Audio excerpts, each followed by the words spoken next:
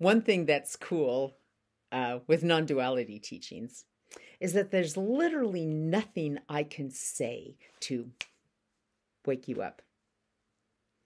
There are things I can say to steer you in the right direction, but there's really not actually anything I can say. And so that's why it's kind of fun to just do these videos, just talk about non-duality, talk about who we are, how we got into the mess that we're in, because it puts a little crack into our beliefs of who we are and what's going on. So it can all be done in a very light-hearted sense of fun.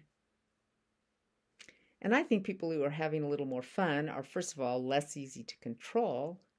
And second of all, we've got a big, big job to do here on the planet to clean up the mess that was made by people who were just way too serious about everything.